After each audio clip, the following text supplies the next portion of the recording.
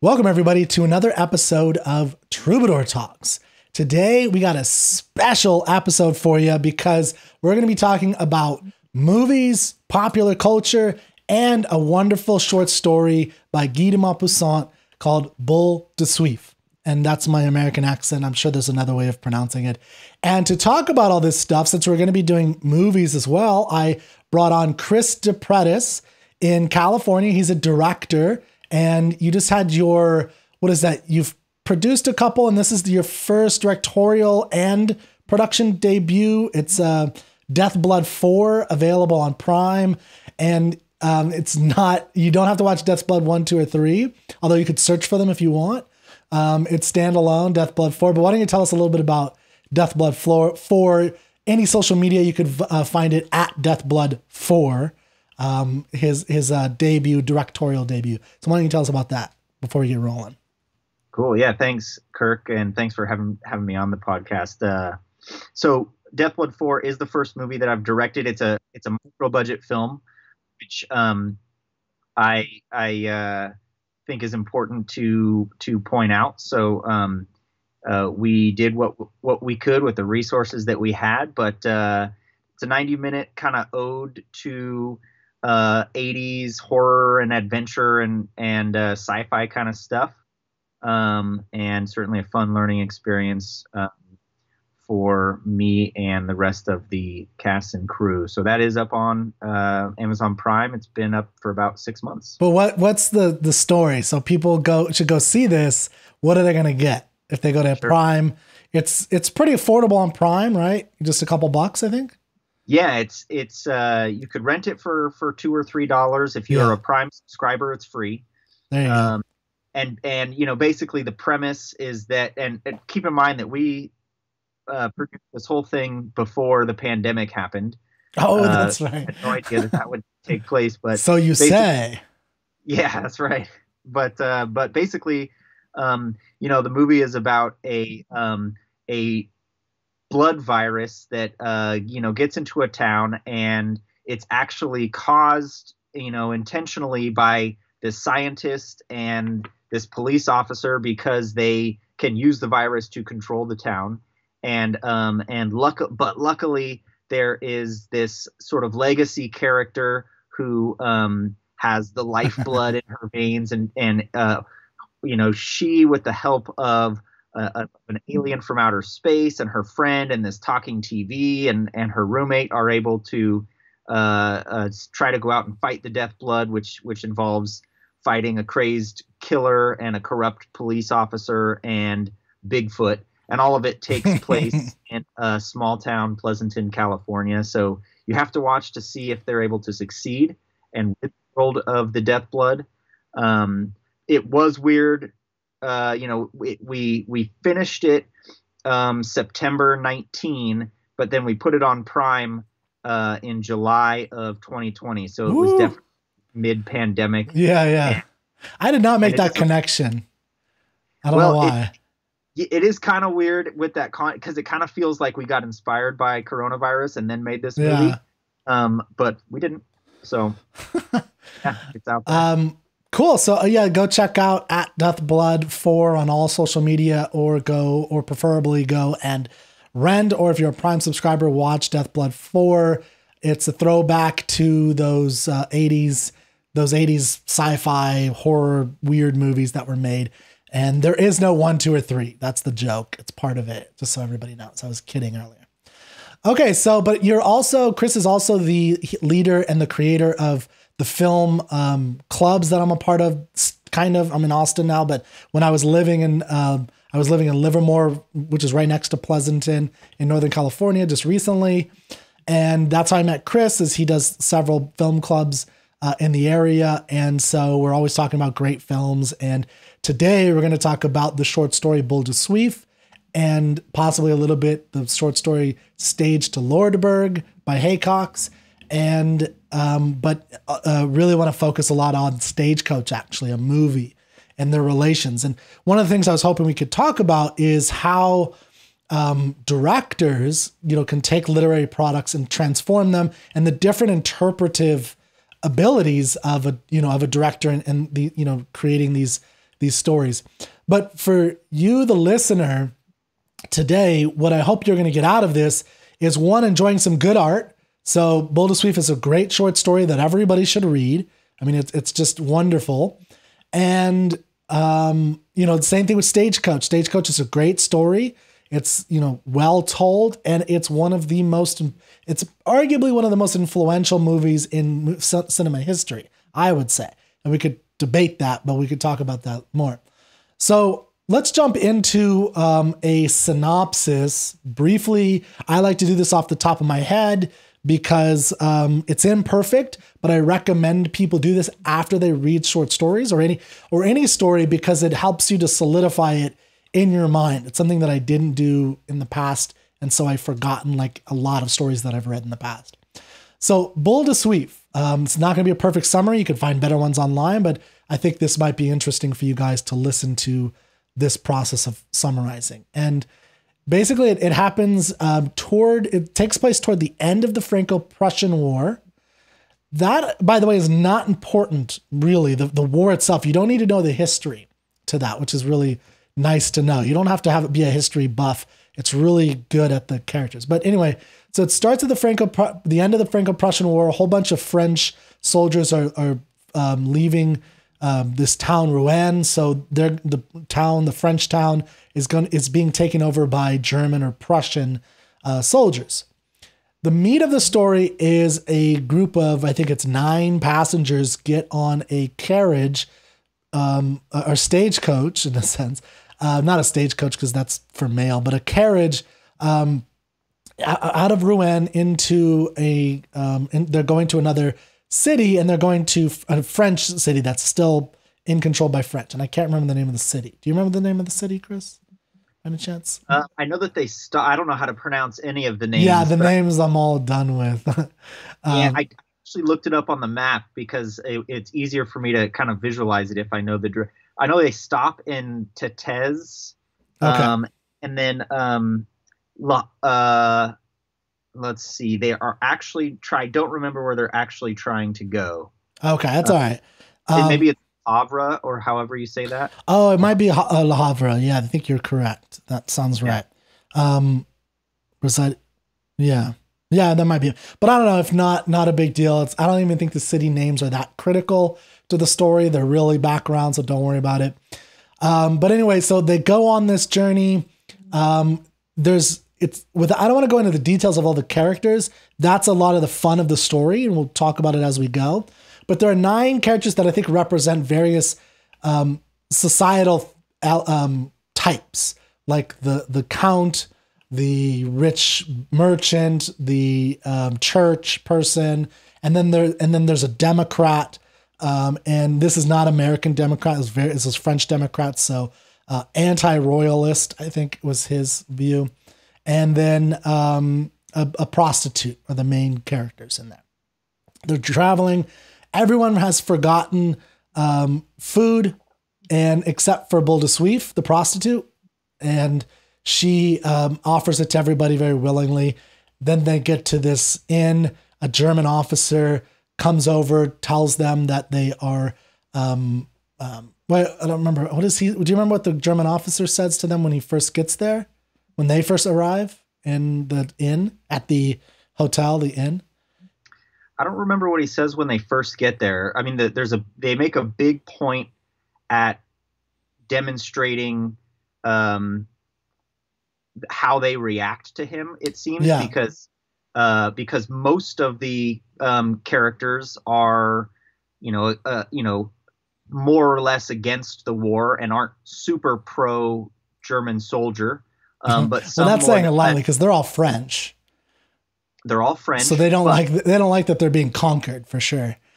They don't, but Boule de Suif seems the most put out by it. Whereas, that's very important. Some of the other folks, particularly there's 3 couples who make up 6 of the people, and those 3 couples have kind of a various degrees of wealth, but where they all kind of seem to match a little bit is that they would prefer their comfort almost over their principles. Yeah. Does that seem true?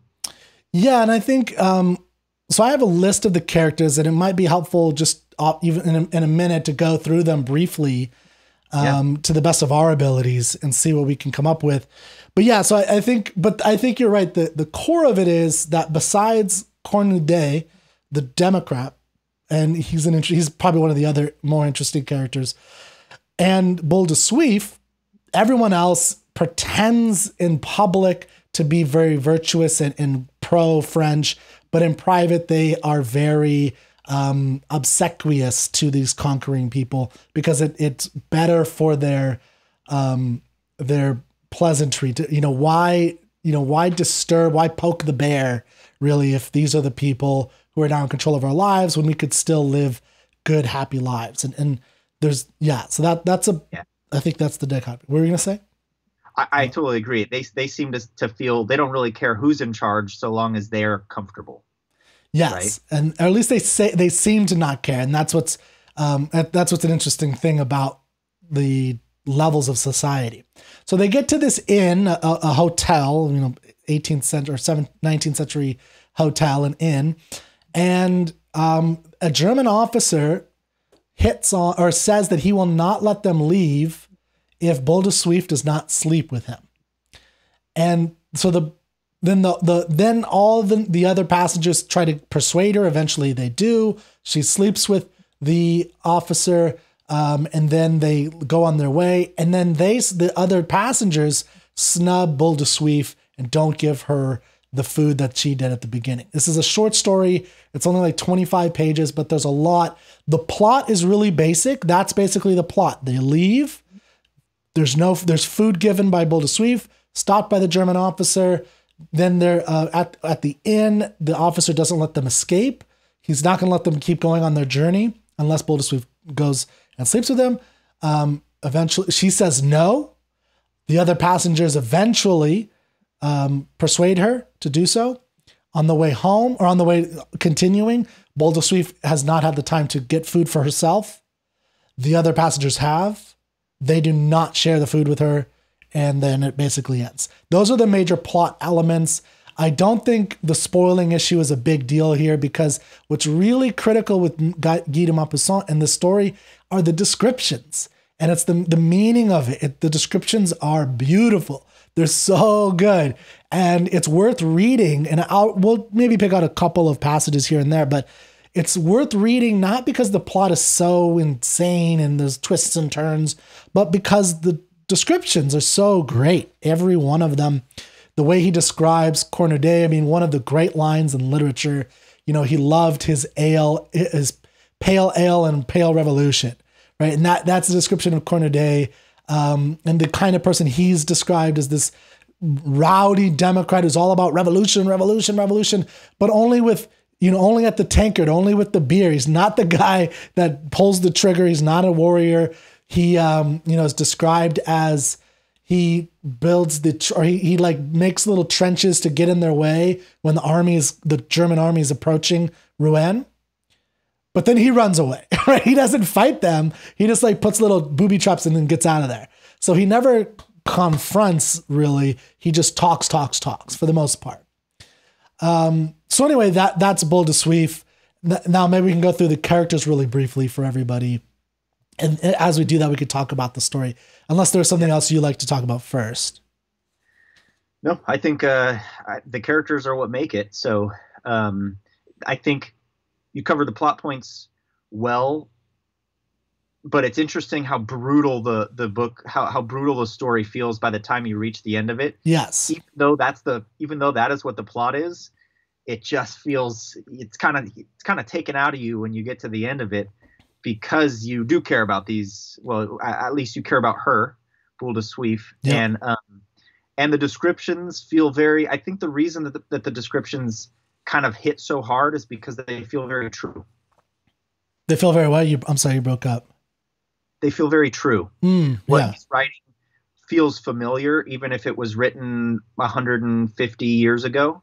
And it feels like it can, it's no wonder that it's translated into stories later on, as we're going to discuss with Stagecoach, but you could very easily translate this into a story taking place today. You might have to swap the professions and or whatnot of some of the characters, but the way the humans treat each other is the way people continue to treat each other, unfortunately.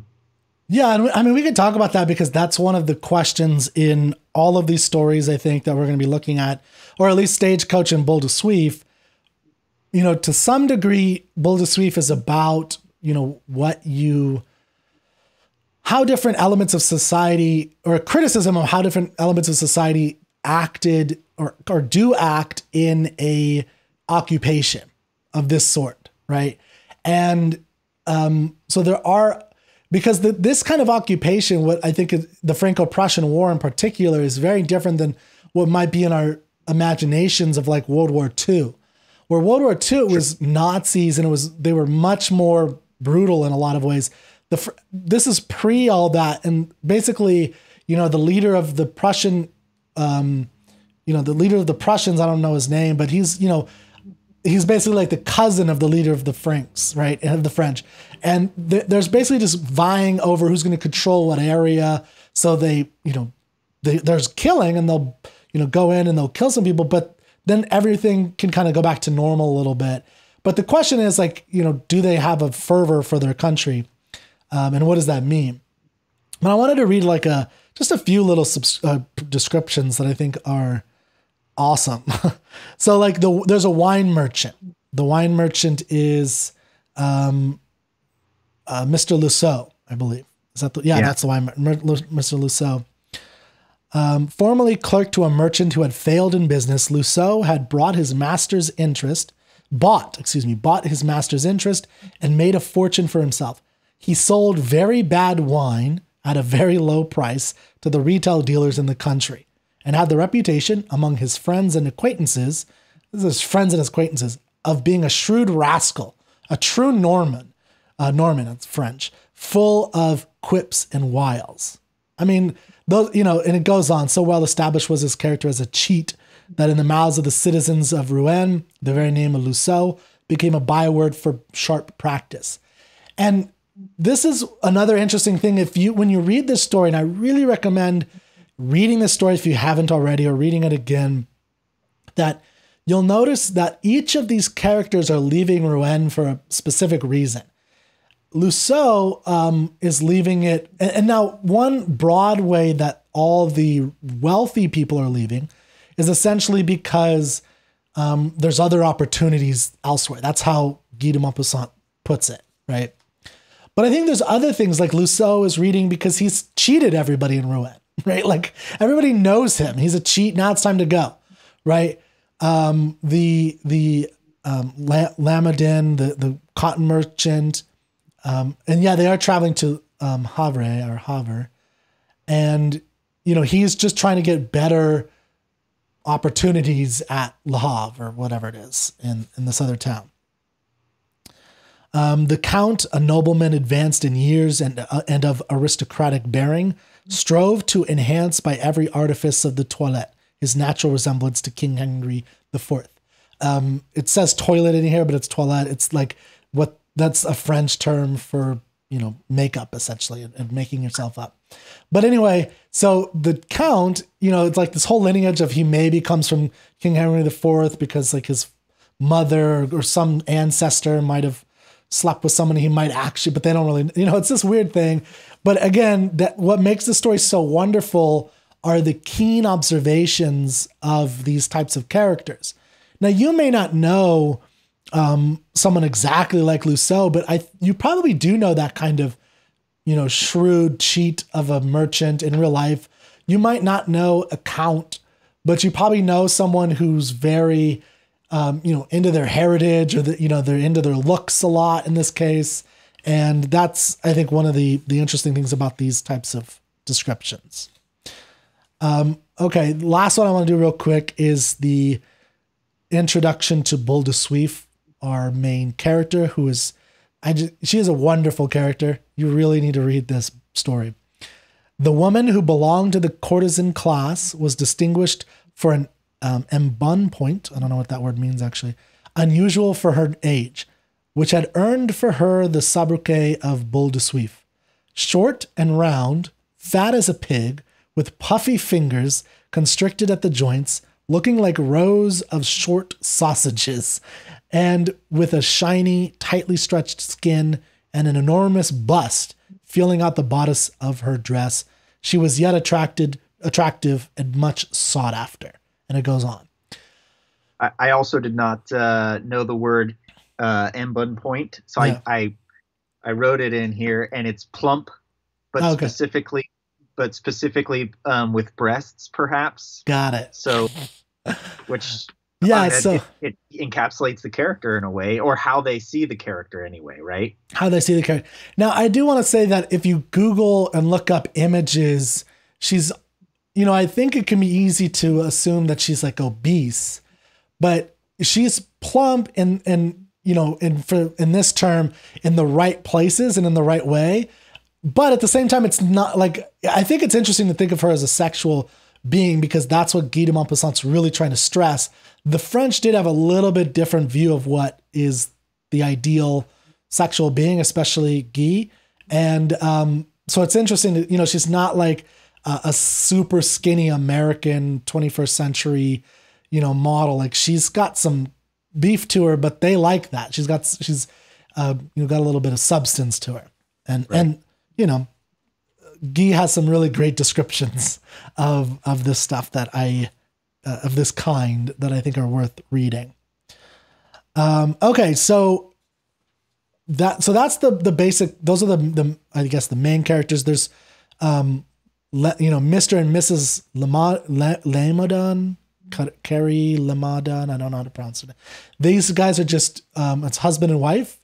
The wife is basically, described as a prize for being bourgeois.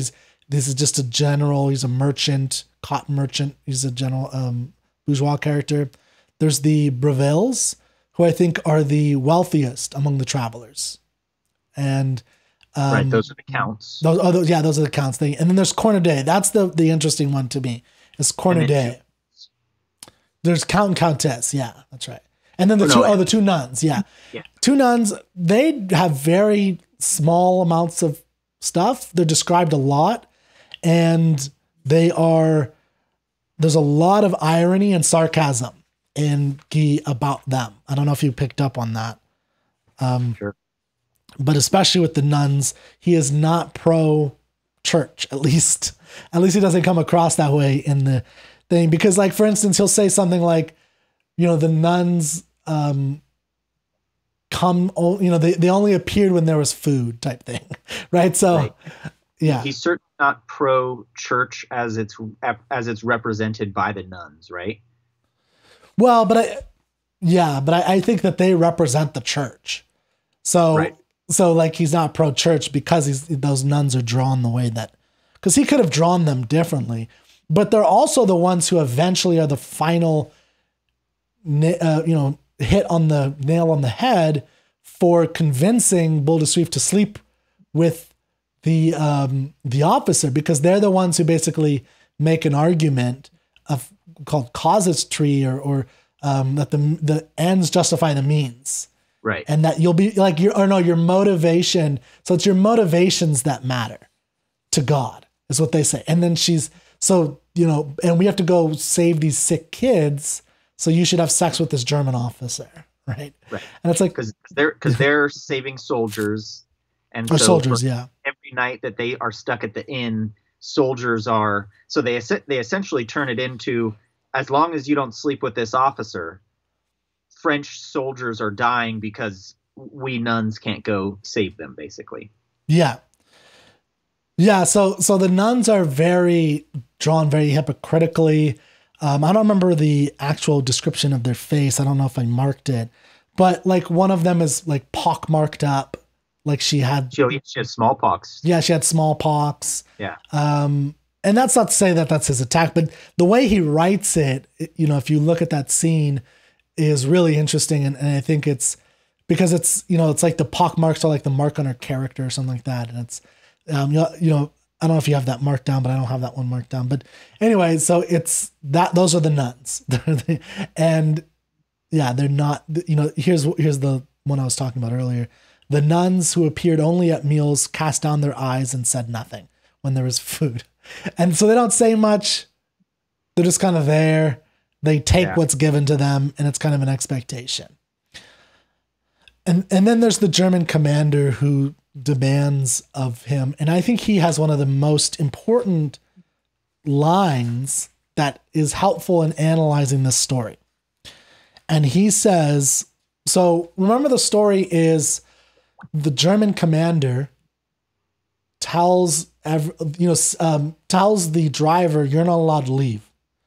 And then the owner of the inn, finally comes to the group of 9 people and says, you can't go. And the German officer wants to speak to Boule de Suif. Right. And, Boule de Suif goes and talks to him, and she finds out that he wants to sleep with her, and that's the reason that they can't go. So the German officer's line that he says is after a couple, like a day or two, the other passengers besides Boule de Suif go to the German officer, go to the innkeeper and say, go tell this to the German officer, that they don't think it's fair that they are being held just because he wants to sleep with Boule de Suif. Just hold Boule de Suif, put her in prison, do whatever you want. Right. And the German officer's response is, I understand human nature. None of you can go until I get what I want. And it's that line of, I understand human nature, because what happens next is each of them in their own way persuades Boule de Suif and guilts her into it. Right. Now, why does Boule de Suif not want, she is a prostitute, by the way. I don't know if we mentioned that. She's a prostitute. Why does she not want to sleep with this German officer? It's out of patriotism. Yeah, but what about in her character? Like, do we know that is like, why we know that she's like this? Like, she'll sleep with most anybody for money, right? She sleeps with the coachman, we learn, but she won't sleep with this guy to save all of them, and make it easy, make life easier for them. There's something, like, she has some actions that we learn. Like, why is she leaving Rouen? Let's put it that way. Oh, I don't remember why she leaves. Well, she has to leave because she's afraid of retribution, because she attacked a German officer who's placed in her house. So I think this goes, now we can start maybe talking about the broader themes of this story, because there's a difference. It's drawn very early in the story that there's a difference in this occupied Rouen between private and public appearances with certain characters. So some people, like the the Countess and Lassou and Lamadon, that the cotton merchant, that they in private in their own home by their own hearth, their fireplace, are very cordial to the German officers who are being put in, or the German soldiers who are being put into their house. Because why mess with them, right? Like, what's the point of messing with them? Why should we do this? Just get along, get along to get along, or whatever it is. Sir. Now, there is a moment early on when we learn that there are some people in this area who are not like this, right? And that's when we learn that some people, like a German soldier, will end up dead. Nevertheless, yeah, go ahead. No, go ahead. Yeah. You're right. And thrown in the river. Dead and thrown in the river. Yeah, so nevertheless, within 6 or 7 miles of the town, along the course of the river, as it flows onward to Crozet, and other places, boatmen and fishermen often hauled to the surface of the water the body of a German, bloated in his uniform, killed by a blow from knife or something else. Or a club. So some officers are being clubbed to death and thrown in the river. So there's people who do that. And then there's people who, cook them meals, have fun with them, talk, chat, laugh in private. But then in public, they have their nose up and they don't talk to German soldiers. And that's it. And then Boule de Suif is starkly on the side of the one who clubs them to death. right? Right. She sees it as this is an abomination to the French people, that I have to be under German rule. She just doesn't like it. The others, the wealthier class generally are only on the face of it, only in public do they act that way. So yeah, I think I don't know if you have anything to say about that and the kind of message. I agree. I think that she is the most patriotic of the 10 on the stagecoach, on the carriage. And for her, it's certainly not a matter of, wanting to withhold for a physical reason or something like that. It's just that she has absolutely no interest in pleasing the Prussian soldiers at all. And in fact, the other character, the Democrat Corondet character, wants to sleep with her in the inn, and she sleep with him only because they're so near to the Prussian soldier, right? She doesn't want that to be anywhere near this guy. She's that disgusted. She won't even sleep with another guy, even if they're in a different room, but next to the Prussian soldier, right? Yeah. So for her, it really is a matter of her, I guess, her moral stance against these invaders and these occupiers. And like you said, most of the rest of the characters, for their own comfort, or out of their own fear, are willing to compromise the values that they suggest that they hold in public, but that they don't really, right? Yeah. Yeah, and I think, go ahead. Sound like you were saying something. Okay. Yeah, so there's this, Cornet's an interesting character with that, where he is, he loses his, he loses his credibility because he tries to sleep with her, and she punches him in the dark at one point when they're in the carriage because he tries to do something, and then at night they find the same thing. So he's a mixed character. I think he's a really good. I think he's a pretty good person overall. He's just not the bravest person, right? So I think he actually likes her on some level, is my take, and he wants to sleep with her, but he's not. He's definitely not as patriotic as she is. Of course, no one's as patriotic as Boule de Suif, right? But he doesn't defend her when all the people are going around to persuade. He just drinks his ale off to the side, but he also doesn't attack her, right? So he's kind of stays out of it. But he does end up being disgusted by them, but you're right. Yes. He's not a part of But what happens when he's disgusted by them? What do they say? So he says, that's disgusting to them. And then they have a rebuttal.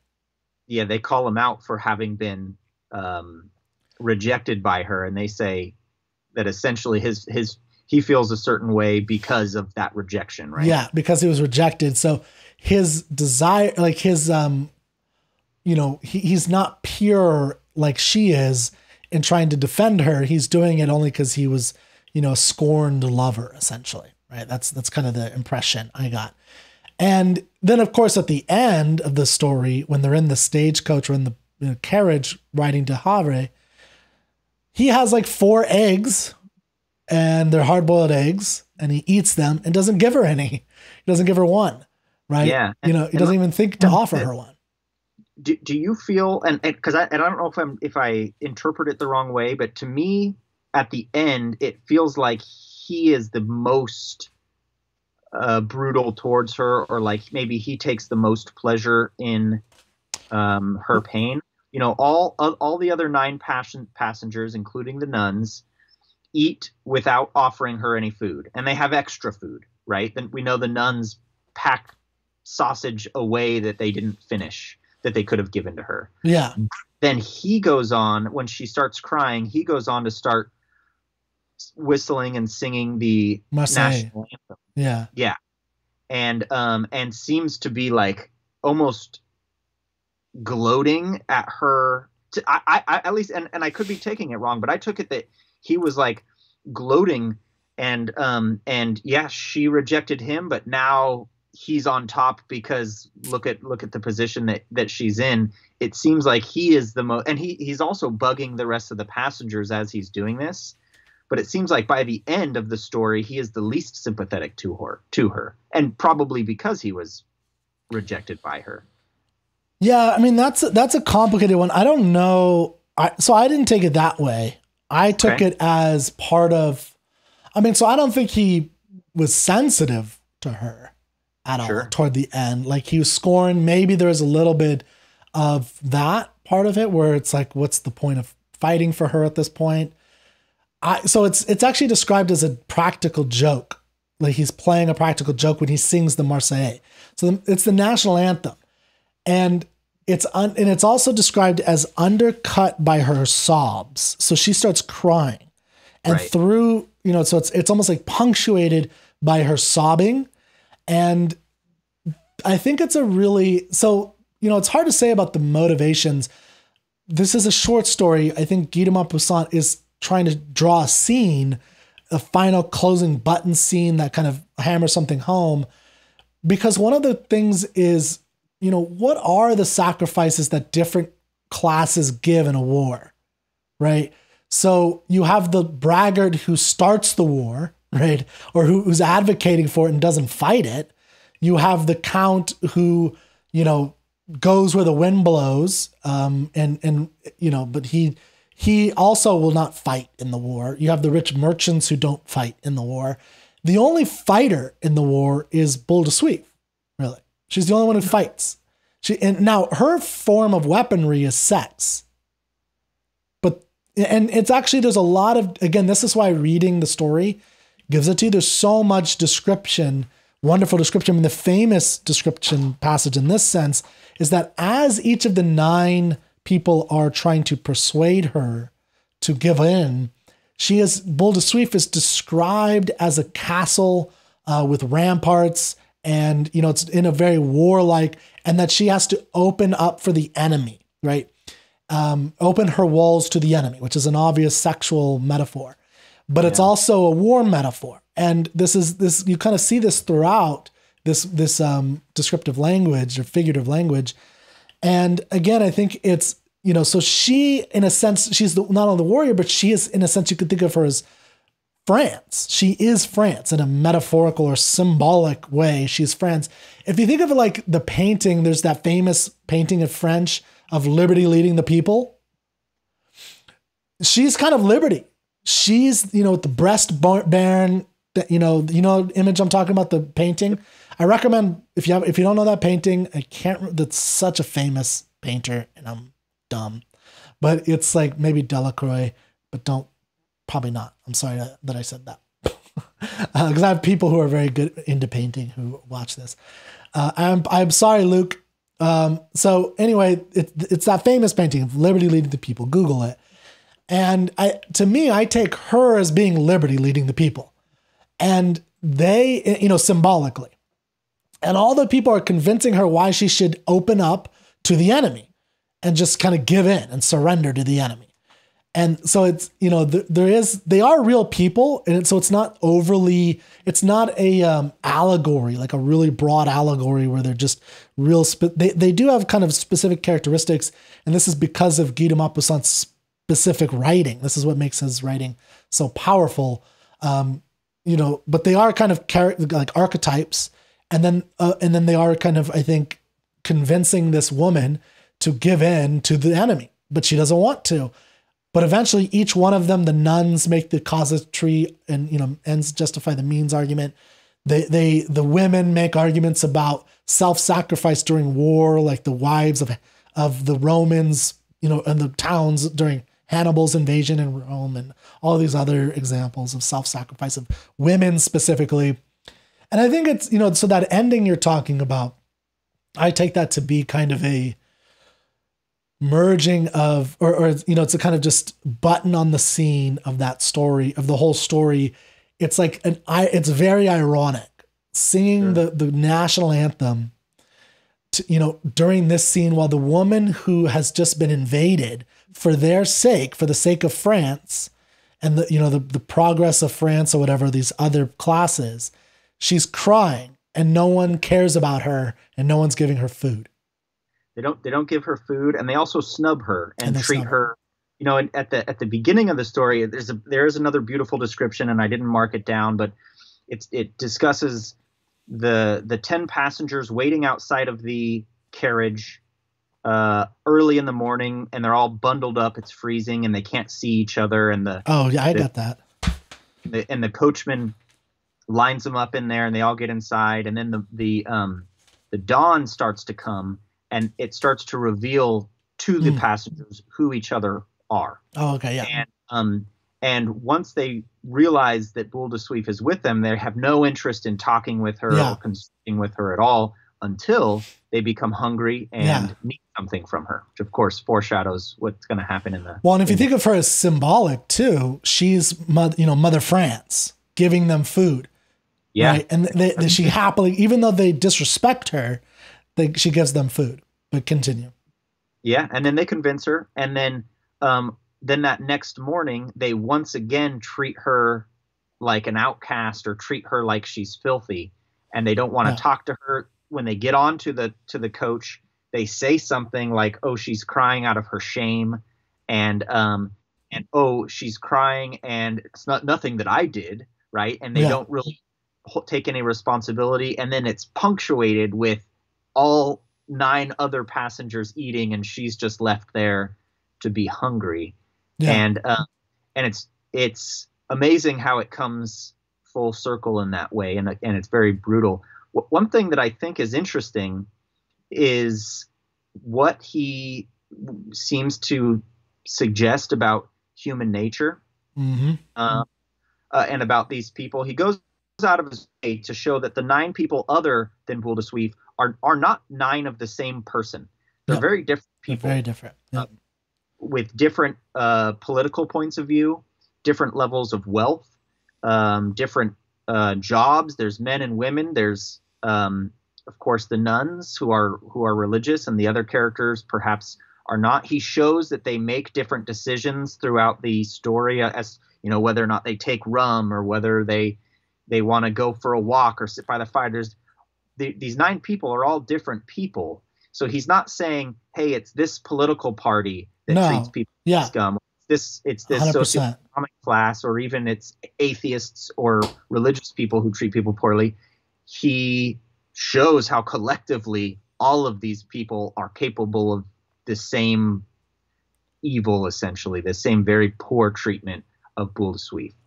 Yeah, no, that is a really great observation, because I think it's easy to interpret this, and to think that that's what I was saying about the archetypes, that it's just archetypes and you could just move on. They're just like caricatures that, and that's not the case. That's what a lot of short story writers do. But what makes Guy de Maupassant such a great short story writer is that there is individuality to each of these characters. It's in the descriptions, and it's in their actions too. So for instance, I think it might be the Countess, she is unable to make herself ask Boule de Suif for food. The way each one of them asks, one Cornudet has no problem asking for food, right? Like, I'm good. Another one is, there's like a little bit of problem, like, oh, fine, I'll accept it if you ask, right? But the Countess is not having it, but she's starving. So she feigns, an illness, and she goes, oh, and they're like, she faints. And then like, oh, we need this wine, and then they pour her wine, and we need this, and that's how she gets her food. But again, so that's the kind of individuality that she's given. That's part and parcel to her being a countess, right? In a sense, but it's also individual to her. Same thing with the way they persuade. Same thing with just all the actions that they take. I think there's I think there's an individuality to them, and it's in the descriptions, the visual descriptions, the way Guy describes the beard of one of the guys, I think it might be the German officer. So everybody, even in a very short amount of time, is given really interesting, deep characterization and individual characterization. Okay, so let's go. I want to, before it's too late, I want to make sure we talk about Stagecoach. Sure. And so with Stagecoach, we have, and the reason we're bringing Stagecoach into this. So Stagecoach is a 1939 movie made by John Ford. It's actually technically, I don't know if there's a light flashing in here. It's actually technically based on a short story by Haycox named Stagecoach to Lordsburg. Right. You can read this. I might put that short story on my blog actually for this, but it's not very good. It's very bland. And the reason I brought up Boule de Suif is John Ford, who's one of the most important cinematic directors in history, was a very literary person. And those are my favorite people, like David O. Selznick, very literary. John Ford he adapted, like, I think one of the first versions of The Grapes of Wrath, Aerosmith Grapes of Wrath by Steinbeck, Aerosmith by Sinclair Lewis, and a variety of literary works. He adapted them. And he said that Stagecoach was more a spirit of Boule de Suif, Guy de Maupassant's Boule de Suif, than Stagecoach to Lordsburg. And he actually, there's a biography of him that actually states that. So he actually saw Guy de Maupassant as his spiritual brother in the movie Stagecoach than this movie, or than the Stage to Lordsburg. Now, Stage to Lordsburg does kind of set up the basic idea that, and there are some of the characters that are translated, but what it lacks is, one, the individuality, the intense expression and passions of each of these individual people, even though they are each, just like in Boule de Suif, they are caricatures, archetypes. You have the greedy banker, the outlaw, the prostitute with a heart of gold, the card sharp, drunkard, and then you have a drunkard, a drunk doctor in particular, like Doc Holliday, and then, or he's not a doctor, but and then you have the wealthy Southern woman. Yeah. So you have all these archetypes, but as the movie progresses, it's like you learn a little bit about their individuality. It peels back the layers slightly, and you start to realize that these archetypes now today it's a little hard. This is 1939. The Western the dime novels, there have been hundreds of B-level movie Westerns for the last 20 years in America. They've established a kind of, and in the newspapers, established a kind of archetype for these people in the minds of Americans. And John Ford is kind of questioning all of those stereotypes. Like, do we really know the Ringo Kid, the outlaw? Do we really understand the sheriff in his motives? Do we really understand the prostitute? And it's a really great story. And it's informed by the kind of social criticism and the way that we can almost call it a play or a story of manners, how each of the characters relate to one another.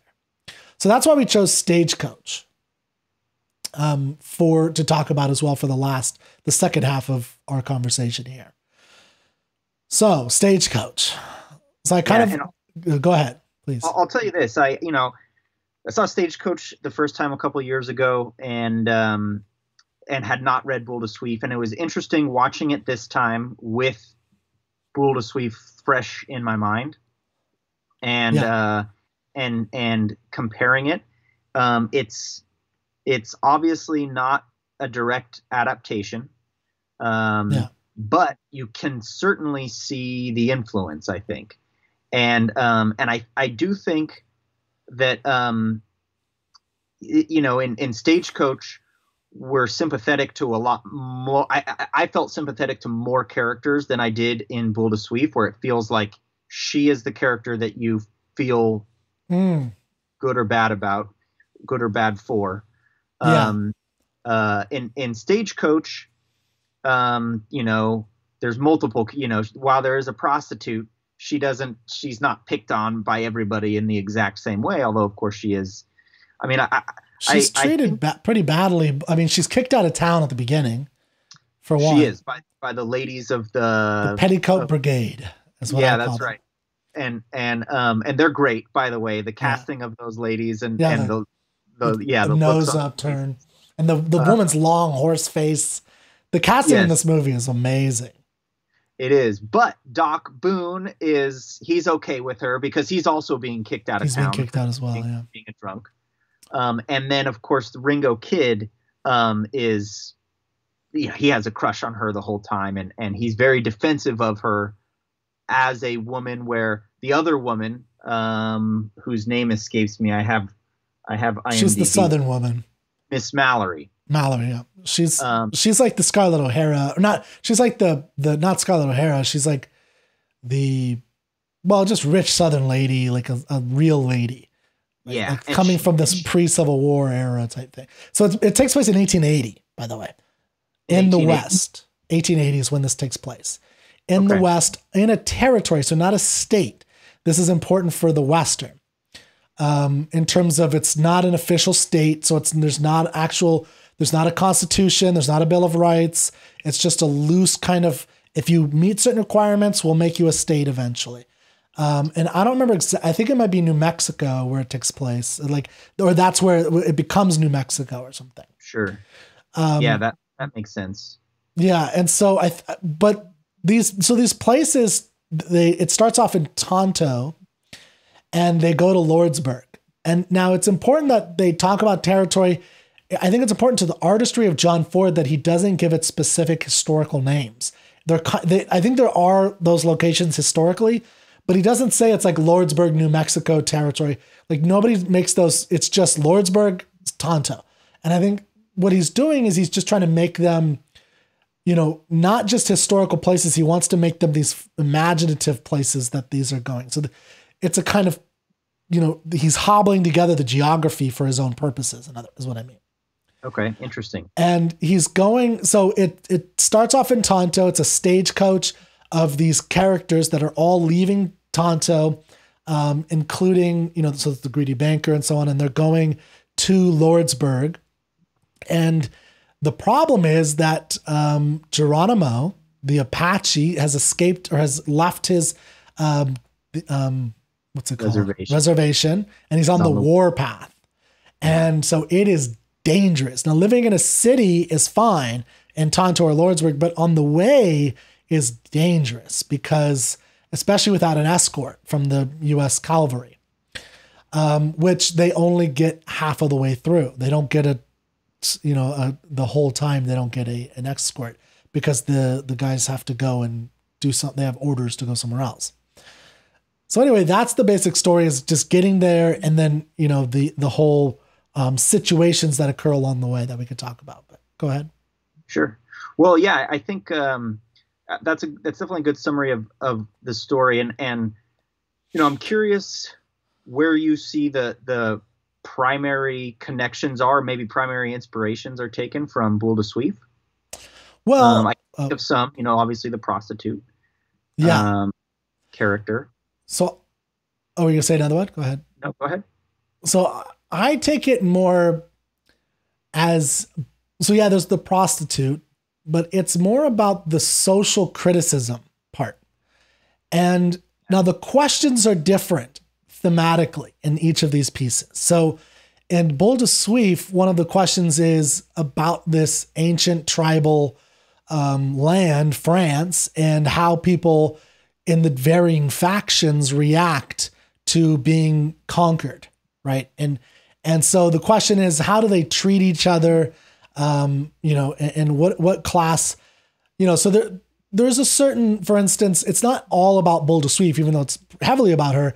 There's also a reluctance to talk to the Democrat, Cornudet. There's a reluctance.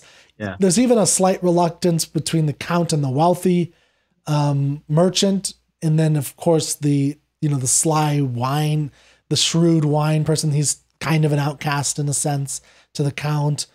That's not heavily there, but it's there a little bit. Sure. For example, and something I really enjoy about Stagecoach is that not only is Doc Boone a doctor and a drunk, but he is also a Union veteran.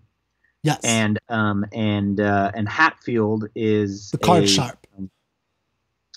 Say again? The card sharp.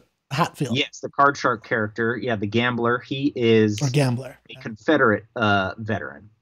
and you know, of course, initially those two characters don't get along.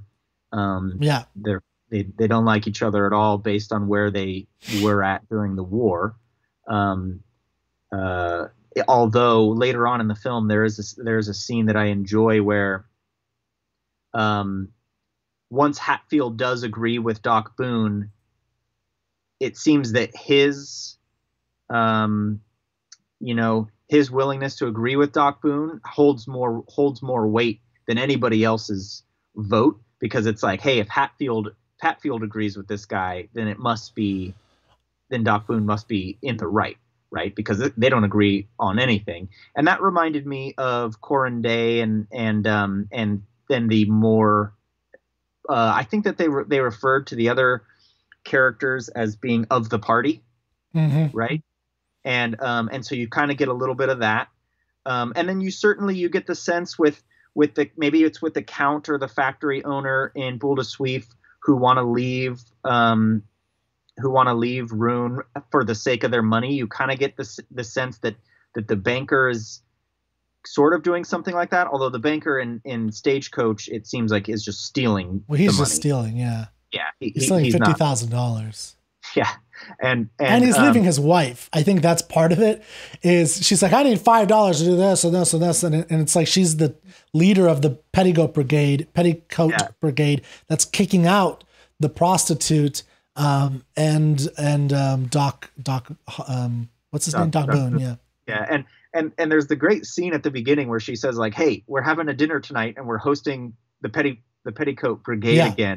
And it's like, it almost seems he was planning his leave before that, but it almost seems like that was the straw that broke the camel's back. Yeah. Like, he's like, I'm not staying for one more of these dinners. I'm getting this money and getting out of here. Of course, the banker in this movie is quite a scumbag and everything. I don't think that the Ringo Kid character, I think that character, John Wayne's character, is unique to Stagecoach. I don't think we get that hero in sorry, keep going. That's all right. I don't think we get that hero in Boule de Suif unless it were Boule de Suif herself, but I don't think that he's meant to represent her. However, there's another theme that is present in Boule de Suif that is also present in Stagecoach. It's this idea that you don't care about somebody until they can do something for you. Mm-hmm. And then all of a sudden, your mind changes real quick. And then I suppose the real judgment of your character is whether or not your mind changes back again after that. And so in the case of Boule de Suif, none of them care about her because she's a prostitute until they're hungry, or until they need her to sleep with a German officer in order to get out of that hotel, right?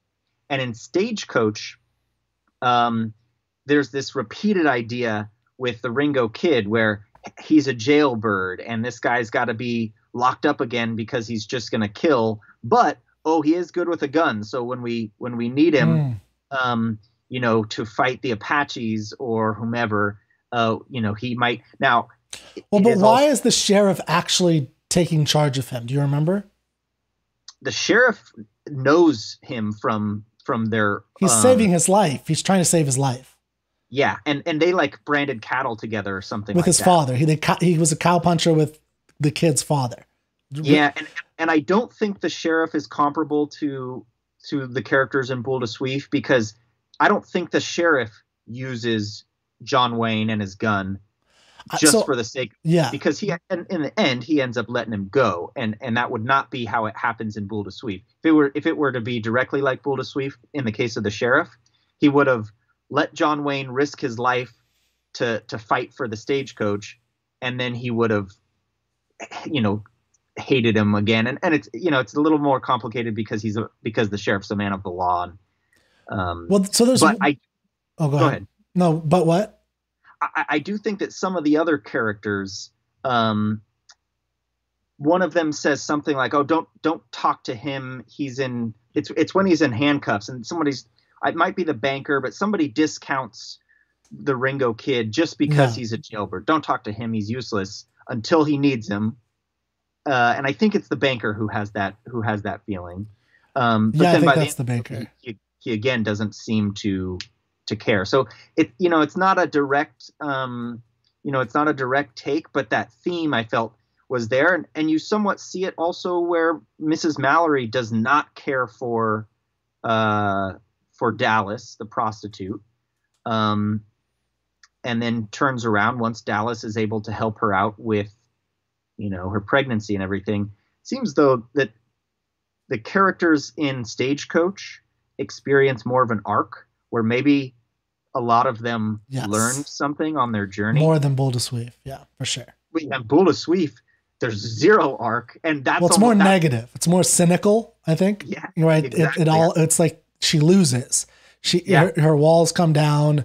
She surrenders. She has sex with the enemy, and the other characters are okay with it, and they persuaded her. That's the sting of that story. Is that they don't change. Yeah, I mean, this is a typical American, at least at this time, of the very positive, ideas of what things. So I don't think there's a one-to-one relation between the characters. That's not how I look at there's obviously the prostitute. Yeah. And there are some, ways in how they treat each other that's similar at certain points. But I think of it as, again, abstractly in Boule de Suif, you have, a group of people representing different elements of society or different sides of society in a conquered land or in a very challenging situation, trying to move from one point to another. And it's about how they treat each other. And in that story, it's, it's more about their relationship to patriotism and the love of country. What John Ford does with that same thing, though, is he transforms it in a very uniquely American way. So one thing to understand, I think that's might be helpful with Stagecoach, is that it's done in 1939, along with two movies, separate movies that are completely, totally different, but Dodge City and Jesse James. And this is basically the beginning of the renaissance of the Western. These are A-level movies, especially Dodge City and Jesse James. And it is, they are, what was I going to say? There is a sense where the moguls of the film industry, these people who love America, are trying to understand and define America as a country. Like, what is the roots of America? And the question in Ford, and we could talk about how he's different than these other guys, because he's very different. I mean, he's been called the Shakespeare of the Western genre, and the way that he develops a visual language and a very very purposeful and artistic. But his question is what binds a community together? Because, so just as a background, he was born of Irish immigrants into America. And one of the very deep American questions is, which side do you land on as you become more successful in America? Right. So as he's very successful at this point as a person. So does he just shuck off his Irish roots and become American? These are the kinds of things, for him that he was thinking about. And I think it's very relevant to a lot of immigrants and people is, you respect your parents who came here and, swam the channel or whatever they did to get to America, all these hardships. And then you're now getting the byproduct of that. So do you just become American and forget everything? And so what he does is he takes this story of these people going to, these different, again, they're archetypes, right? So you pointed out, this is in 1880. So you have a Northerner and a Southerner, and you have two Southerners, right? You have a wealthy banker who represents banking. You have the law, sheriff. You have an outlaw who is wrongly accused, by the way. So he's wrongly accused, but he's a gunslinger essentially and an outlaw. And then you have the prostitute. You have the wine merchant, or in this case, he's a whiskey drummer. And then you have the doctor drunkard, the town drunk guy. And you have all these characters. And because what's really important is the elements of when they're in the carriage and how they operate with each other. So for instance, the Southern gentleman or the gambler gives a silver flask to the lady right? When she's going to drink, because she's going to drink out of this canteen like one of the men, but he's like, oh, no, she's a lady. And he gets out this silver flask. He pours her a little bit of it and gives it to her, and she drinks it daintily. And then she notices that it's not, she's like, who is this? It's somebody he killed, by the way. So this guy's a murderer because he kills people during, if they disputes in gambling. But he's like, I don't know who that building. Put that away. And then the other, and then the Ringo Kid, who's played by John Wayne, by the way, I don't think we mentioned that. He gives the canteen to Dallas, the prostitute. And he said, sorry, no silver for you. And it's like, he says it very well, but he says, sorry, I ain't got no silver for you or something like that. And she said, this will do fine. Yeah. And he tries to get the cup from Hatfield. Yeah. He thinks he's going to, but Hatfield won't do it. So he's like, well, here's a canteen. He gives water. And then there's the really important scene when they're when they go to that first stop, Dallas, the Southern woman, Mallory, is that her name? Uh-huh. Southern woman, Mallory sits at the head of the table. And then Ringo Kid brings over Dallas. He says, oh, have a seat here right next to her. And the Southern gentleman, the gambler, says to Mallory, because she's next to a prostitute, which is not acceptable for her to sit in the presence of prostitutes. She's too much of a lady to be by a prostitute. So he says, he gives her an out because she won't eat. She's like, oh, I don't know. She's stuck because she can't be impolite. She's not allowed to because she's a lady, but she can't be around this person. So the gambler from the South says, here, there's it's a little cooler by the window. And he brings her over there and she leaves. And then Ringo Kid thinks that it's about him. It's not about him that they're leaving. He's like, man, I guess I assumed that they would, take that I could just kind of go back into society, but I guess not. Right. And it's actually about the prostitute. It's actually about Dallas. Right. So, but my point is that as you watch the movie, it's all about how can they come together? What can bind a community that is all these disparate manners and feelings and ways of going about it. Like, for instance, even Dallas, so the sheriff wants to take the kid home, but he's also, he's not just an abstraction for law. He also is the friend of the father to the Ringo Kid. And he doesn't want Ringo Kid to go into Lordsburg and fight somebody and die because there's 3 brothers. They're all going to kill him if he goes after him. So there's all these confusions about like, how do they treat each other along the way? Like it's even wonderful when the banker comes to sit down when he first gets, he hails him. He goes and sits down. Do you remember how much room he takes up? He he man spreads big time. Like he just spreads out and the 2 little ladies are like this in the corner. Right. Yeah. And it's just like, he treats, he's just like, and he starts smoking. And so again, there's this question of what brings them together. And there is a moment before the battle scene at the end and we haven't even talked about the Meek guy, the guy whose real name is something Meek, the oil drummer or the whiskey drummer. Yeah, Samuel Peacock. And then they keep calling him Haycock or something. Haycock. Yeah. Yeah. Now, do you know or go ahead. Well, I think that you're right. I think it definitely starts, the group starts out as a bunch of individuals, each with very specific trajectories that are unique to them. Well, so I would call them archetypes at the beginning, and they become individuals, just like with Boule de Suif. No, do you disagree with that? No, I think that you're right. But what I mean to say is that what I mean to say that they're individual is that each character has their own thing that they want that is separate from everybody else. Although they're once their desires or their needs start to align, they begin to come together. And say again. Keep going. So for example, Doc Boone lives to drink, and it seems that Hatfield lives to gamble. And John Wayne's character, the Ringo Kid, is there for revenge. And the banker is trying to, get out and get away with the 50,000. Yeah, they exactly. In 1880, by the way. Yeah, it's a lot of money tons of money, and they each have their little thing that they want, and it doesn't involve the other people, and the other people in many ways are just in each other's way. But they largely seem to come together once they realize that not even so much when they're in danger as when Mrs. Mallory, it's found that she's pregnant. Yes.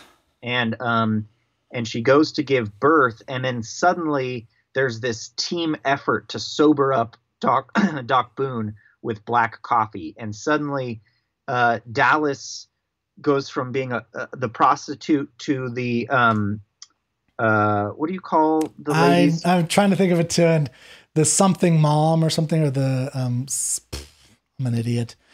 Bunch of guys trying to figure this out. Two dudes like, wait, we know what this is. But yeah, it's the woman who helps with giving birth, with helping the I feel like an idiot. It's gonna come to us. It'll come to us eventually. Yeah, so she does become that person, right? But remember, she was also nice earlier. Midwife. Midwife, thank you. So she was very nice to Mallory earlier.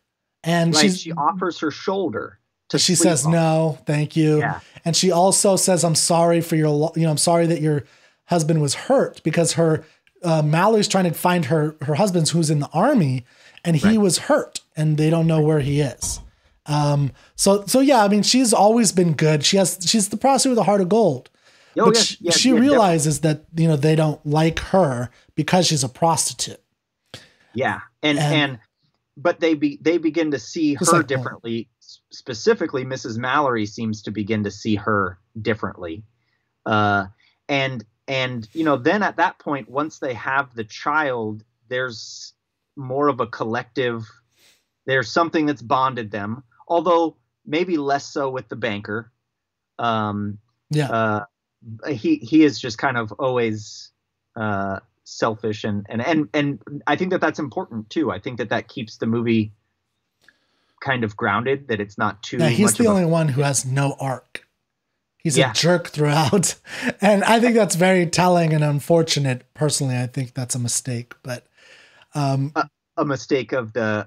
This is a whole nother story, but I think I'm very pro finance and capitalism, but I think John Ford is doing the normal Hollywood leftist thing of hating on financiers as the most evil money grabbers and yada yada yada. But that's another, and I think this is like a clear example of how that theme goes back thousands of years, right? Like Jesus threw the moneylenders out of the church, the Shylock and Shakespeare, and so on and so forth. The Jewish, So it is an unfortunate thing. I just take of that character. I agree, and the banker actually has a line that I didn't disagree with, even though I felt that the movie was saying it. Had him saying it ironically. That the banker says something like, "What's good for the banks is good for the country," and I don't think that that's always true. But in general, I also feel that. But the problem is that he freaking stole $50,000. So he's saying that while he's taking money from his people. So there's a kind of irony in him. What's that? Yeah, that's the payroll money. You're exactly right. He's taking it right out of his own employees. Yeah, that's the irony of that whole statement, is that he is robbing not just his own people, but all the people in that town. Like that whole town, they're not going to get paid. Right. Well, they will, because he gets caught at the end. But the point is that he says that line, and it's completely taken as ironic because he is a thief. And so it's, what's good for the banks is good for the country, as he takes all the money. And so it's, I understand what you're saying, and I agree with you. I'm just saying, like, that's my pet peeve. It's the way his character is written, right? He's just he is the only one who doesn't have any individuality. Yeah, he becomes. And I agree. Now, let me ask you this, because around that same, around the birthing scene, we have, that birth takes place at the home of this Mexican guy who's married to an Apache woman. Mm-hmm. Right. Yeah. And he thinks it's probably good for him that he's married to her because Geronimo won't mess with him. Yeah.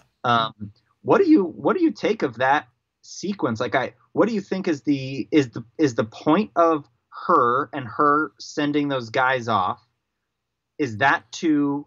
Of the Apache woman, the squall, as she's called? Yeah. Yeah. Well, I mean, plot-wise, it gets them to leave because they wouldn't leave otherwise. So I don't know. That's a good question. I think that's a really good question to ask, like what her motivation is. Sure. You could ask whether she was ever truly loyal to him. There is something interesting to think about with, again, because if we think about this as like, you remember I was talking about manners and how everyone treats each other, and the question of, they're in this wild place, and I'd love to show some images in a few minutes, but from the movie itself, but they're in this wild place. Like they're in a territory. It's not civilized, right? It's not, and by the way, I'm not going to be PC about this. So if you guys disagree with this, it's too bad, you're wrong. The West was wild. It was undeveloped. Yes, there were Aboriginals there, but they were wild and savage, and they didn't have things like the wheel, and they didn't know how to farm. And there's a whole bunch of stuff that we could, it's a whole nother discussion, but I'm going to get crap for the PC stuff or non-PC stuff. But anyway, that's. I mean, this wasn't even a question in 1939. Like everyone knew the Indians were the savage. They represented the savage West, and the brutality of it, because, they would kill you, which is true. They would skin you. This is true. They would rape the women. This is true. So there's a lot of, stuff like that going on that we see in the movie. So I think there's a question, so we have there's a question of, whether that squall was ever really,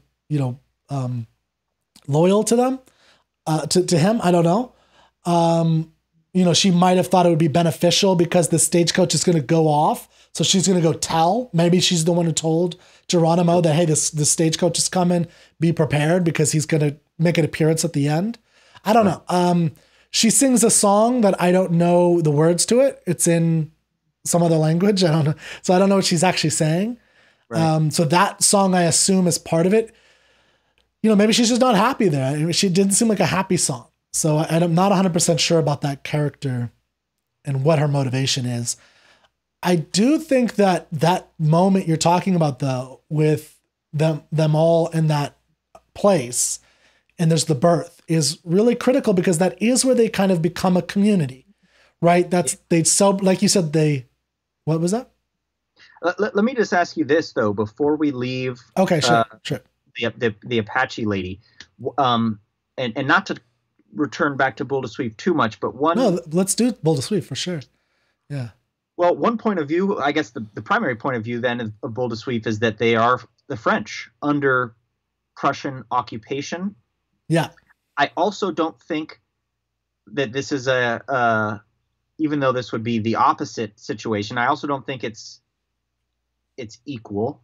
But just from the Apache lady's point of view, if this was the Apache land, and it hadn't been, as you pointed out, these weren't states yet. There was no constitution. It hadn't been fully conquered yet. So in a way, the stagecoach and all of the people on it they almost represent the Prussian side. They are almost the occupiers now, whereas the Apaches are the French being occupied. And that's possible. Yeah. I couldn't help but watch it and wonder about that, because they were the, but I don't know, that might not have at all been John Ford's. And of course the fact is the West, the United States has not, Americans haven't been occupied in the way that the French were occupied, right? The Native Americans were, but we don't have that same story that the French had in 1870 and 1871. Well, I'll say that I'm not going to 100% agree that the Native Americans were occupied. I wouldn't call it that personally, but that's a debate we could have at some other point about, Native Americans and how that whole story behind them and our relationship to them. And there is a lot to know about and to learn about. It's a very interesting story. Sure. The question in this movie, though, is that they are. So if you're going to argue in this particular movie, is it possible that Geronimo and the Apaches see them as the threat? Yes. I mean, I think that well, at least they see them as the enemy, right? Sure. And so they see the cavalry as the enemy. They see these people, these white people as the enemy, although the Mexican isn't white. He's, Mexican, but so it's not really even about race. It's just about these people that are there. I don't know that they're, like, for instance, it's a Cherokee that tells them about Geronimo, right? At the beginning of the movie, a Cherokee is the one who tells them Geronimo's on the warpath. Yeah. So it's, I think John Ford is clever in not making it about white versus Indian or these types of things. It's that this Geronimo, who is famous, and in the 30s, people would still probably know that name through popular culture. It's a famously brutal Apache in history. So the name Geronimo is very famous, and you might even, you might hear like Geronimo. You might have heard that type of thing from pop culture. What's that? Yeah. From paratroopers and stuff like that. Yeah, exactly. Like, and I don't know the etymology to it. I don't know if it's from him, but I think there's definitely like he's known specifically for brutally raping, killing, scalping settlers, people who are, and this happened all the time. You see this in other movies, but it's a historical fact about, if you were on the prairie, or if you're on the West and, a band of Indians came by, they might just kill you and, take all your stuff. Right. Even if you already had an agreement with them, but that's another story. Sure. And did Geronimo actually live in 1880 when the movie took place? I mean, one thing that I do think is interesting about this film and that makes it, I just think has to be considered when I watch it today, is we are, I guess by now we're 60, 70, 80. We're more removed from Stagecoach than Stagecoach is. Yeah, good point. It takes place, right? Yeah. And they're some of the audience members in Stagecoach could have been kids during the Civil War and the years immediately. I mean, or at least the byproduct. Well, that is a really good point. Gone with the Wind, which I think is a kind of establishing narrative that happens in 1937 when it's written. And then the movie is done in 1939 by David O. Selznick. And It's a hugely popular book. But Margaret Mitchell learned of the stories of the South on her father's and grandfather's knee when she was a little girl in the South. So she wrote it in 1937. But her parents were in that war, right? So there is a kind of much more direct connection. And a lot of people are in that position where it's like, people in 1939, most of them, most of the people from the Civil War are probably dead, most of them, maybe like World War II at this point. I don't know the exact, for us today in World War II, where it's like they're all getting older and dying. And yeah. I guess think of it this way too, because if this movie takes place in 1880, which makes sense because Doc Boone easily could have been like 15 years out of the Civil War, right? He's not like a fresh Civil War veteran, right? Yeah. And same thing with Hatfield for that matter. If this movie takes place in 1880, that means that it is made, and if it's made in 1939, that gives it 60 years. I was told there'd be no math, but 40 plus 20 is 60. So it's 59 years. But the baby that's born in this movie, if that baby were born in that real time, would be only 60 years old watching the film. So you're not even that old of a person if you're going into the theater, and you could be like, oh, this is a movie about my childhood. And if you are, like you were pointing out, of what is the World War II generation to us, if you're in your late 60s or if you're in your 70s going into the movie theater to watch Stagecoach, this movie is about like your teenage years, like what a early 2000s tale would be to me, or something like that, which I think, the whole reason to bring it up, I guess, is that I have to believe that to some extent, some of the things that are portrayed in the movie and some of the attitudes of the movie are there because they were influenced by the actual people who lived them. right? So yes, and that's like a broader point that's interesting about the history of this. And what I was talking about with the Renaissance of the Western is because this was a conscious effort by because Westerns before 1939 were all B-movie Westerns. They're B movies. And so they were very cheap, quick little fun vignettes of the guy chasing some Indian, or a guy chasing an outlaw, or an outlaw chasing this person, or a train robbery. There's a whole bunch of stuff like that. And it was on a cycle. They pumped them out a couple times, a couple movies a week type thing. I mean, they were just pumping these movies out, but they're all cheaply done. But then in 1939, you get Gone with the Wind, this huge budget film. You get Dodge City, which is with an A-list actor, Errol Flynn. You'll get another, I don't remember who it might be a Fonda. I think one of the Fondas is in Jesse James in 1939. And then you get John Wayne, who interestingly was chosen by John Ford because he's the anti-A-list person at this point. He is the stereotypical B-level person. So Stagecoach is different from these other movies I've talked about, because if you watch Dodge City or Jesse James, you'll see at the beginning a long block of text where it says, Dodge City, XYZ. It's, in 1864, this happened. And it's giving you all this historical context. And same thing with Jesse James. And basically the narrative is, we've won the war, the community's settled, and everything's good except this happens. Or we've won the war, everything's settled and everything's good except, or everything's not well. Civil War is over and we are building the Transcontinental Railroad, and all is well or not well. Those are the two basic narratives in the early Renaissance of Westerns, especially. Okay. With the outlaw, causing the outlaws because, of the railroad, or, it's causing more growth, but then there's a problem. Okay. Stagecoach is the anti that. It's a lot of it's done on John Ford's dime.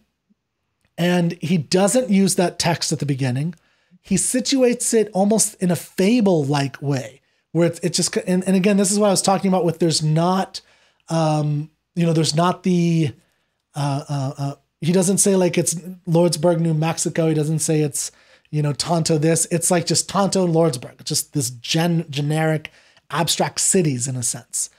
Even though I think there were actual places like that at some point. So, the point is that I think he, at this time, all these directors, and John Ford might be the best of them overall, or he is the best of them, I think, are trying to figure out what is America all about. And I think Stagecoach, they all do the very interesting things. We could talk about those other movies some other time. But what Stagecoach does is, like John Ford does in a lot of his movies, is he asks the question of, again, how do we form, or what binds a community together, and how does that come together? And in that moment where they're all in the house with the baby, the baby comes together, but there's an interesting thing that is in Westerns about the Studley man. And you see this a lot where it's like these big, strong men who are the creators of civilization. They bring civilization. But who are the only two characters in Stagecoach who have actually gotten a woman pregnant? Besides Mallory's husband, of course. But, okay, that was going to be my. But there's two guys, and it's mentioned many times. Okay, so Peacock has a bunch of kids. 5 kids. Yeah, and Curly, the driver, and most uses that again. Sorry, you're breaking up a little bit. And Curly, Peacock has 5 kids, and right. Curly has kids as well with his wife, the driver. Oh, okay. Curly does. And it's really, and he also is portrayed in this very effeminate way. He talks all the time, right? This is very different than John Way, who you talk slow, talk low, and don't say too much. Curly is like really out, like very high pitched voice. Oh, we did it, and we went over here, and my wife, I'm feeding all of Mexico. Right? He has this very high pitched voice. It's very, but he has kids, and Meek, or the actor's name is Meek, but Peacock, the whiskey drummer, or the rum drummer or whatever, he is being pushed over by Doc Boone this whole time.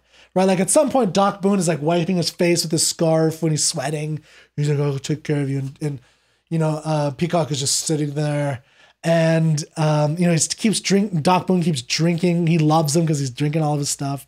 Yeah. But when does Peacock grow a pair and tell the other big boys what to do? Do you remember? It's a very important moment.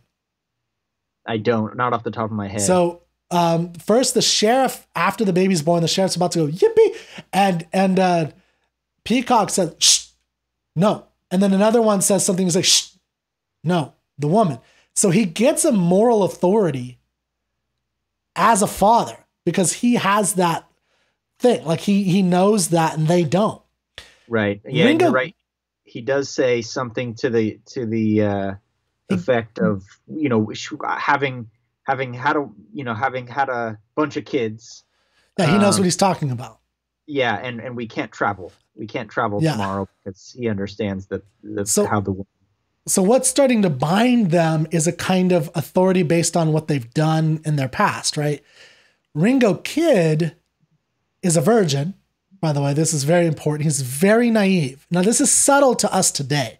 You have to watch it again and think about it carefully. But why doesn't he understand what's going on with Dallas?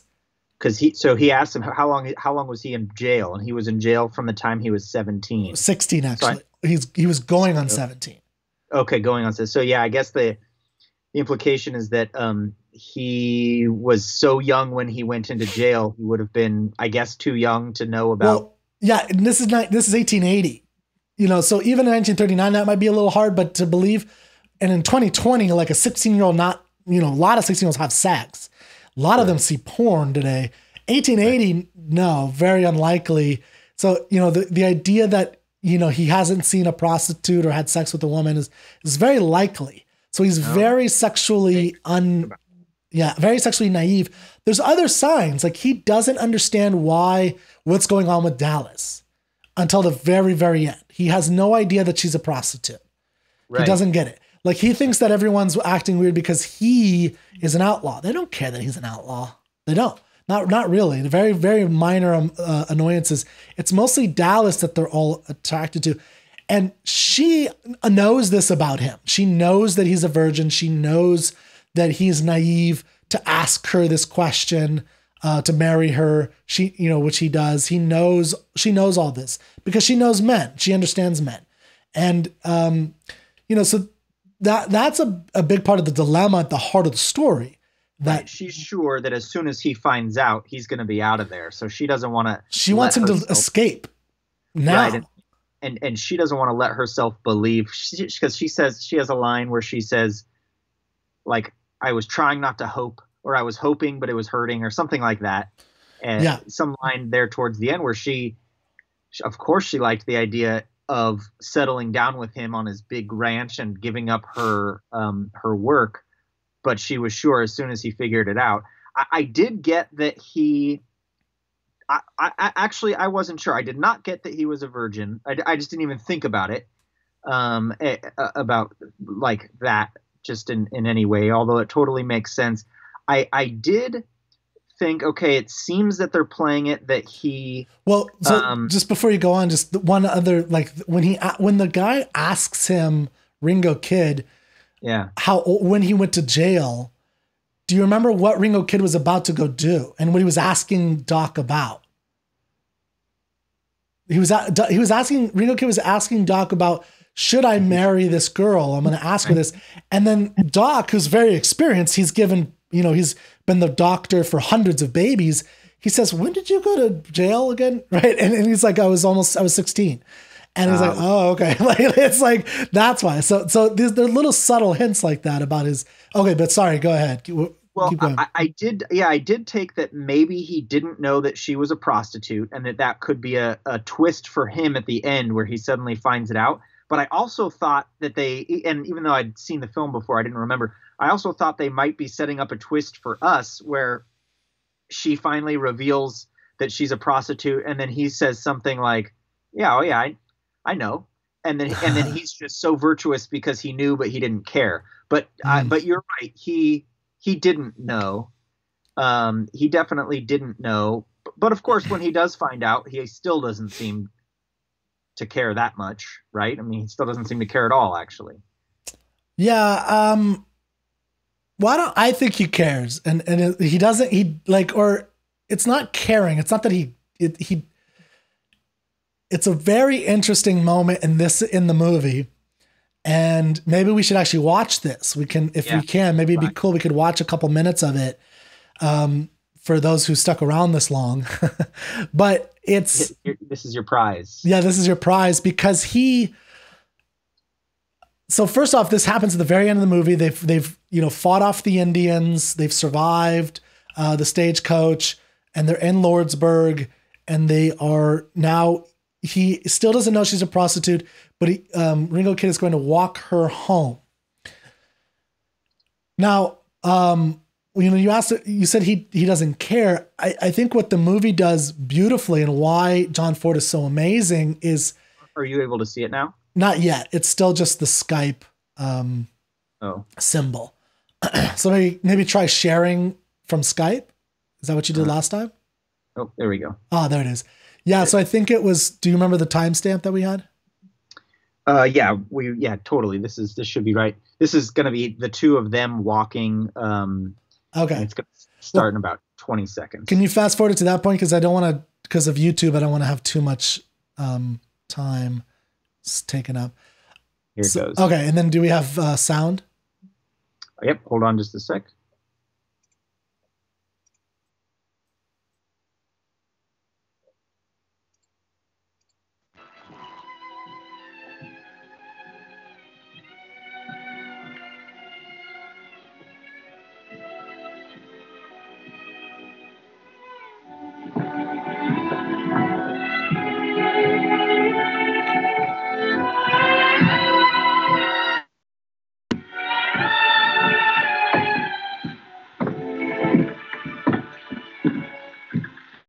Audio's back, and do you want me to take the video back too? Wait, so pause it. So that wasn't the walk, by the way. Oh, are you trying to get to where they actually end up, or? Yeah, so that's why I wanted you to fast forward, because that was not the walk. He doesn't understand it yet. I see. Yeah, so it's not there yet. So, I mean, look at even the way he's looking at her. So go back more. So that look right there, he understands her a little bit more. He's starting to, so go back. You got to go. There's a particular, go back again. Another 10 seconds. So I think you need to go back just to where we were, like right here, and just kind of play it forward. Okay. Yeah. It's all, and if we can have, I don't have sound anymore, by the way. Yep, I'll give you sound. She doesn't want him to see, right? And he says, we ain't saying goodbye.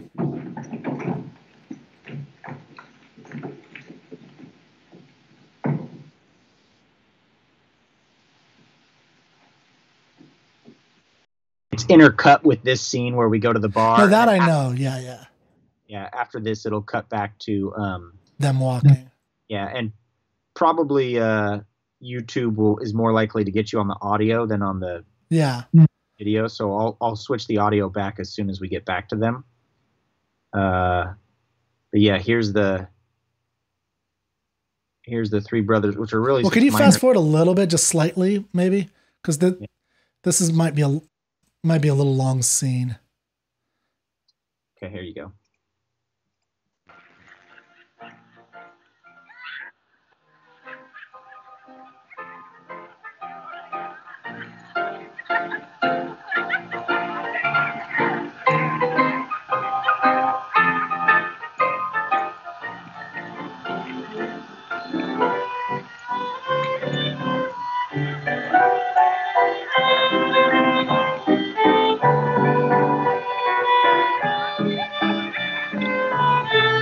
So these are basically brothels. Okay, you can stop now. I mean, come back. Cool.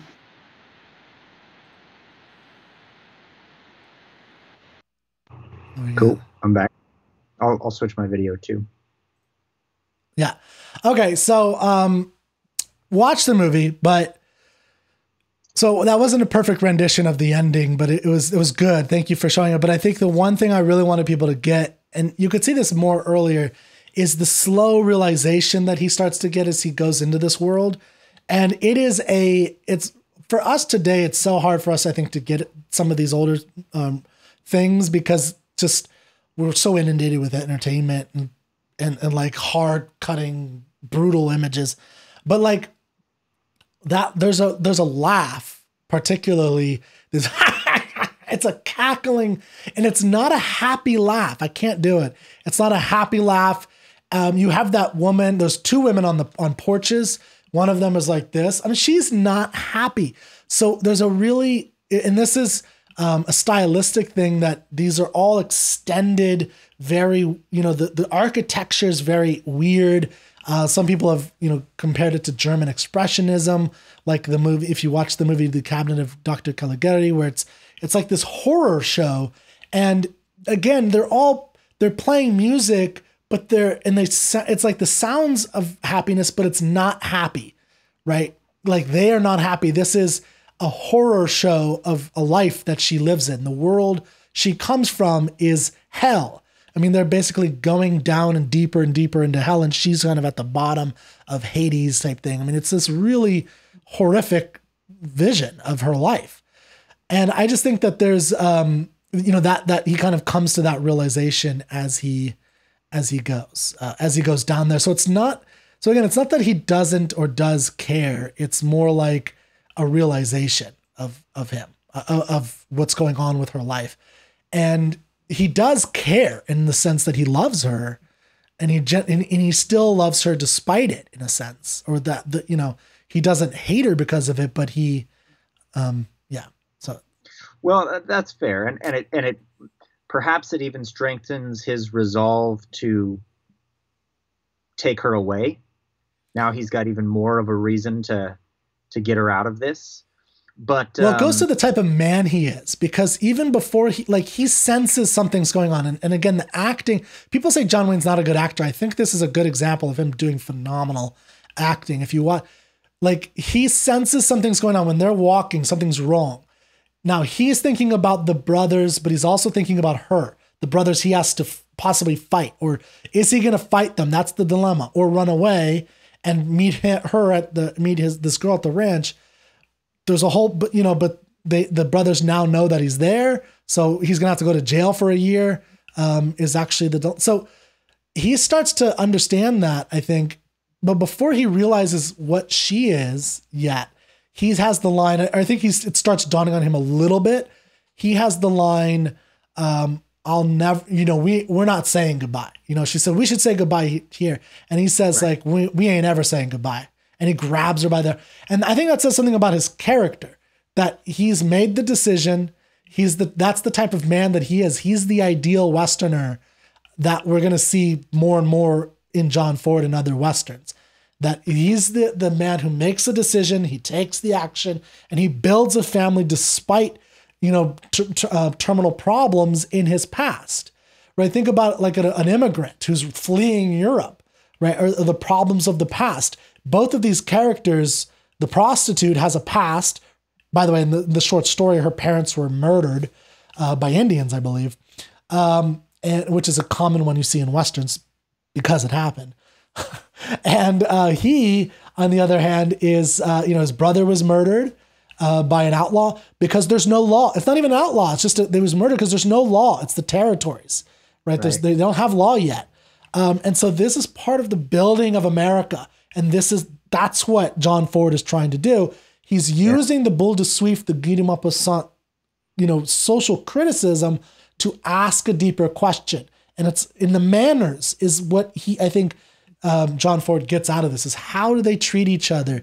This is a story about manners. Yeah. And it's almost as if he's telling Boule de Suif again, except for that he's giving the ending that perhaps he wished he had read. Of course it's devastating when you read the existing ending in Boule de Suif, and you probably read it thinking, well, I would want to rescue this girl, or I'd want to treat her right and be like these other 9. And it's almost like John Ford read the short, felt that way and said, all right, I'm going to tell the story, but this time we're going to save the girl. And it's also, and not to be, I don't know how patriotic a guy John Ford was or anything like that. Very but patriotic. Well, most of the filmmakers at this time were very patriotic. And I could buy it compared to today. Like he's saying, like, well, if the same thing, if Boule de Suif, if the same thing happened here, we Americans have, even though we also have plenty of scum, just as is represented in Stagecoach and just as is represented in Boule de Suif, we have what it takes. We have the kind of person who can overcome what the characters don't in Boule de Suif. You know what I'm saying? Oh, yeah. No, I think you're on the right track for 100%. Yeah. I mean, I think that's what he's trying to do consciously, right? Yeah, it's like, it's 1939. There's World War II going on. So you have fascists, you have socialists, you have communists, and it's like, what is America? And that's what he's asking.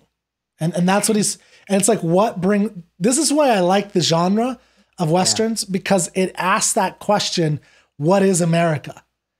And because we don't have, like, the French have thousands of years of history going back to the Roman times, passing on to Charlemagne and the first, Charlemagne, just like the Brits have the Excalibur stories, King Arthur, thank you. That King Arthur's a fable that comes out of this, dark ages after the fall of the Roman Empire, where this is how they formed into Britain, right? Into different, and this is what unites them. French has Charlemagne. The Prussians have whatever the Prussians have. I think they have Faust. It takes them a little longer. What's that? Otto von Bismarck, I think, at that time. But I'm talking about the story that unites them, right? They have eventually they have, like, Goethe, who does some stuff with them, but I'm not as familiar. But anyway, with the heroes, they do have heroes literarily. But this is America doing the same thing. This is the American version of that. Yeah, and I mean, reading it through that lens, I think having seen Stagecoach before Boule de Suif, you could just feel like, hey, it's got a happy ending, because Golden Age Hollywood was a generally optimistic and hopeful time in filmmaking and everything like that. But it almost feels like this movie should, like Boule de Suif, should be required reading, so that you could really understand the punch of the ending, or the impact of Dallas not being rejected, but instead being accepted and loved by John Wayne. And you get these two contrasting versions of, like, what happens at the end. It's the ending definitely means more with Boule de Suif as the context for its basis. Well, and so we should probably wrap up here in a few minutes, and I hope everybody will go see go read Boule de Suif. It's not that long, just buy the book of short stories in translation if you don't read French, and that's the one I have. The Wordsworth classic, and he's a great short story writer, Guy de Maupassant. And watch Stagecoach. Watch it a couple of times. It's a really good story. I mean, there's so much to talk about. Like we didn't even talk about the beginning. We didn't talk about each, their actual carriage rides. We didn't talk about Monument Valley. This is the cinema is such important. And then we didn't talk about that the U.S. Cavalry played the stunt guys, and the stunts in this are phenomenal for 1939 and for any time. I mean, it's horrifying to know that all the people who are doing the stunts in this movie did the stuff you see. So, and it's when you watch it, like, oh my God, that guy did that. The horses are actually collapsed. They're taught. There's no tripwires. They're doing it themselves, as far as I understand. Can I play any of that while you're talking about it? I know that you want to keep the amount of footage. Well, no, it's more about time. We're getting pretty long here. I'm going to say, like, well, maybe we'll do something in the future, the two of us. I think you and I are great on this. I'd love to have more stuff with you for sure. Yeah, we could definitely do another. Even if we did other films, we could still talk Stagecoach if we stuck in the Western genre. I think, like, maybe we could do 1939 or something like that one day. That'd be cool. And do, like, 3 or 4 movies and just kind of talk about them for an hour or two. But yeah, so I think anyway, so all that stuff is going on. watch Stagecoach. There's so much stuff to watch there. Watch or read Boule de Suif. And I love that you said should be required reading. Definitely should be because it will enhance your experience of great art. And John Ford is an artist. This is art. And, when you watch, it's art because it's not, again, it's what separates art from history. It's not actually a historical representation. He's trying to create something new with the materials from the world as he knows it. And I think that's part of the essence of good art. So any last words, Chris, before we leave? No, I dig it. I appreciate the time. I don't read enough, and you pointed out about John Ford being so it's nice to have this. It's nice to have sessions like this that kind of keep me disciplined. And you talk about John Ford being very as literate as he was, and it's of course he would not have grown up with movies.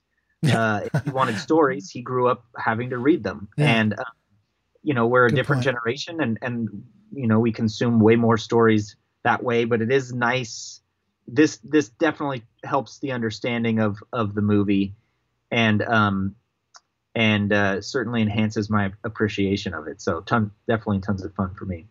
Awesome. Well, thank you guys for tuning in to Troubadour Talks, and I'll see you next week.